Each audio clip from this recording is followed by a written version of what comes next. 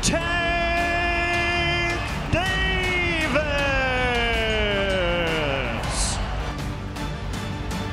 And the fight has been stopped. It is over. Davis is a champion at 130. The kid's a tank.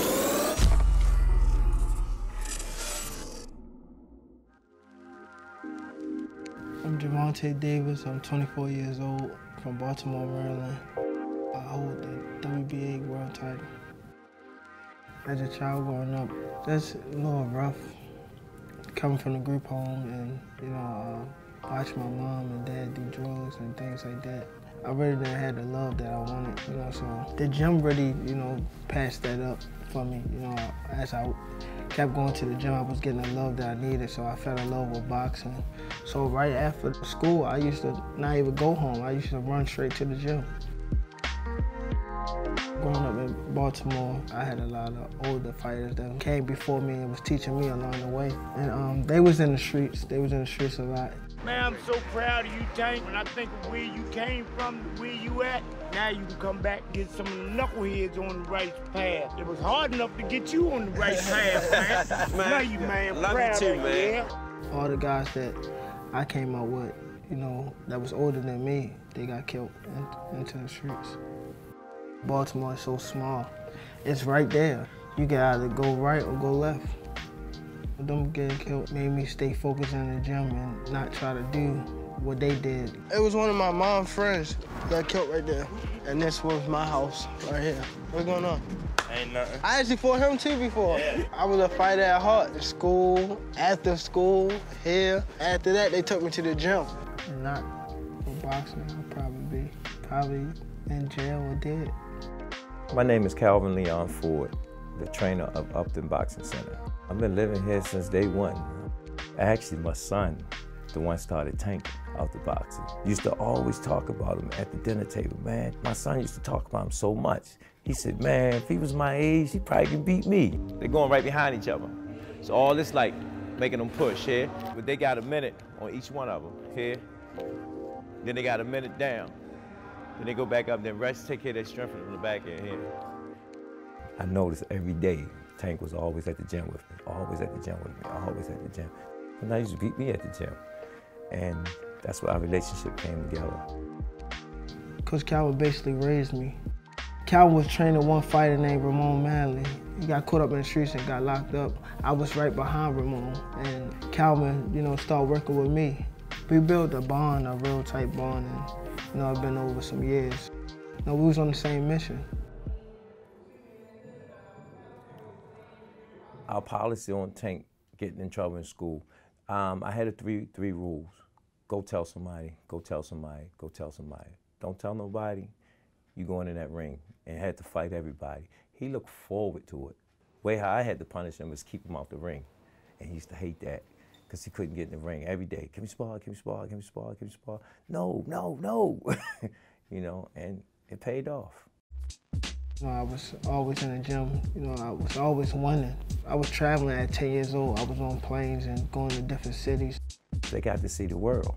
They got to go places, so when they come back, they had stories to talk about. Most kids ain't never been out of Baltimore. Tank understood when we went away from the tournaments, it just wasn't a trip, it was business.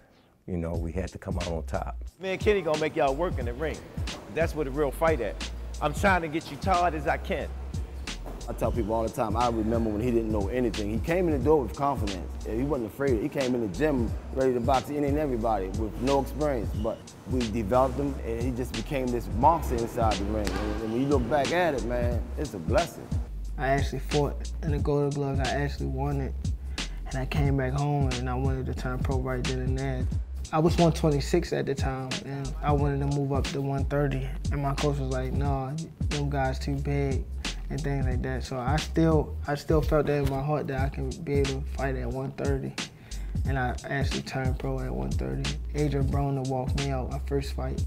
It was so big, and we were sitting in the dressing room. He said, man, thank you. I said, it's your birthday party. It's your coming out party. It's time for Baltimore to see their champion go to work. What we saw of Gervonta Davis was quite impressive. We both learning. We knew on the scene. This boxing, it's a sport, but it's hard to get in. Lightning quick! You got 1 billion boxers out there, but only a few names is mentioned. You know, and so happened, we got that success quick. One of the great notions in boxing is the romance of seeing a future champion at a tender young age. The 21-year-old Gervonta Davis gets his toughest test right now. He was a tough opponent. He was throwing some strong shots. And I just so happened to catch him with the uppercut, and then I caught him again. And then I was just saying, like, he didn't move his head or nothing. So I'm like, it's time to take him out.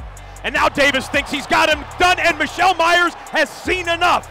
It is over. Gervonta Davis bounces up and down on the ropes and scores his 6th straight knockout. He can sting you as quick as a tank can shoot. That young prospect will be heard from at the championship level. He's only 21 years old. Go. Jay, good. 1-6. Step at your feet, come on. Right now, what we're doing is just getting his speed back. Jay.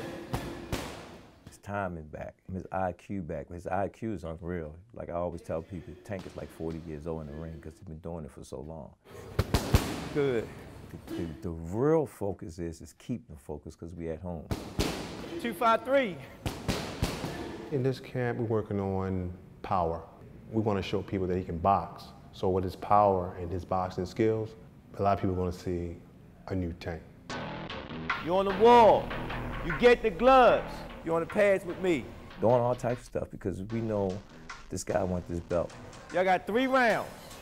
We try to plan for it. If you want to get crazy, okay, let's get crazy.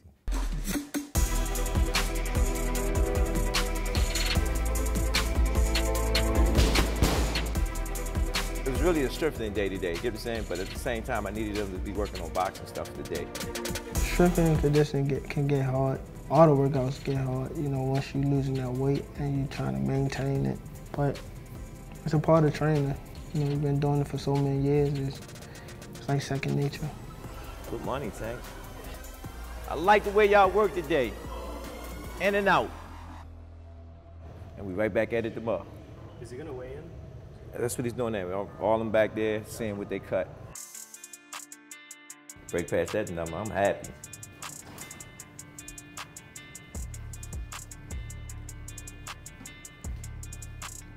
Okay.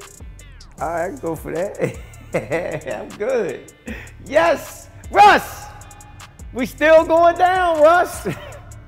It's probably one of my best camps. Back home training with my brothers, around family and friends, people that I grew up with, so, and it's back home. He overcame the odds, and we love him. We love him for doing it. We let him know if you stick with anything you stick with in life, you're gonna be successful.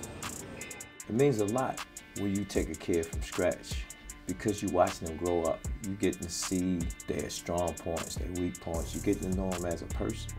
And they start to come into their stuff. His maturity has grown a lot. He's serious about his business. I've been with these guys since I was, 7 years old. So Calvin, Kenny, Russ, they always push me to my best ability, so I could be, put on a great performance.